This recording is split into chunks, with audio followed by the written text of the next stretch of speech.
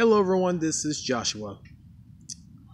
This is part 2 on the new as well as latest developments with UMass Athletics as well as UMass Amherst Equal Opportunity.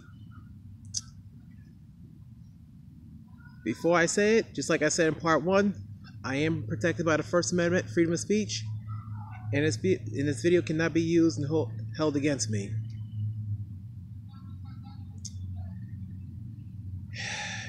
In the previous video, I know I kept on saying, people shouldn't be playing the I don't feel comfortable card like it's some kind of game, because it's not. That is not a game. And like I said in the video, it's okay not to like somebody, but it's not okay to embarrass them, humiliate them, and of course, mess with their lives. Because that's just straight up evil right there. That's just evil. And like I said in the previous video, yes, I know I'm big, tall, strong, African American with disabilities, but it doesn't make me creepy or scary. And people shouldn't be using the word creep just because they see a person that's unattractive. Because apparently that's how colleges are nowadays. But I'm not saying all college students like that. And like I said, really, equal opportunity said, all of which are female athletes and cheerleaders. Really, that needs to stop. Like I said in the last video, do you want the nation to think, or should I say the world to think, that's the nature of UMass Amherst female athletes and cheerleaders? Hating and fear what they don't understand? Of course they're going to try to cover it up, because, that's how all Division I athletic departments are, because they're all about making money and stuff. And they'll do whatever it takes to protect their reputation because, of course, money and reputation at stake. But yeah, honestly, like I said in the last video, that's all I gotta stop. So let's talk more about on part 2. Yeah, really, I don't like how, these athletic departments always doing whatever it takes to cover up. Because I understand they wanted to protect their reputation and stuff. But it doesn't mean be corrupt about it. Cover up the fact if they are in the wrong. Really. When you're doing an investigation, something like that, and if they clear the wrongdoing, tell them that. Because that's another thing I'm real concerned about.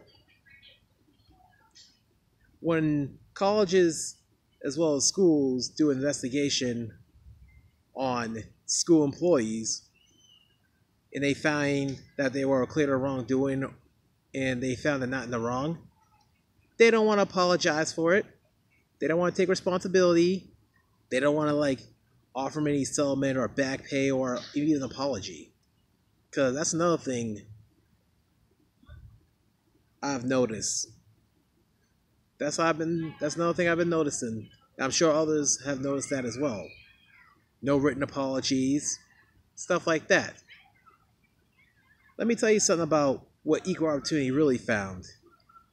They found that nothing really came of it when people reported concerns about my interactions with student athletes, as well as UMass Athletics staff, as well as coaches. Really, that found that nothing really came of it. I know for a fact she found that nothing came of it. And here's what she did. Instead of offering an apology, she sent some kind of letter just to stop me from seeking damages, saying that,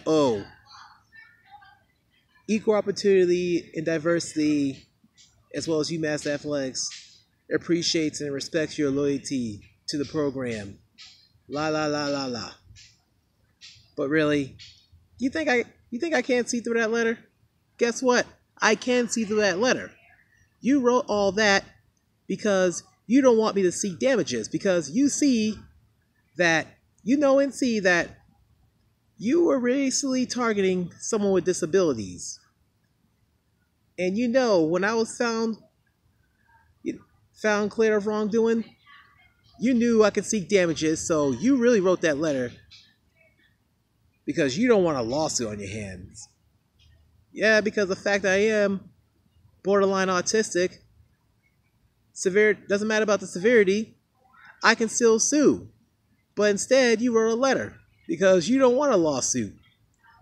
That's right, you wrote that letter, equal opportunity, because you don't want me to sue the school and state. That's why. I can see through that letter.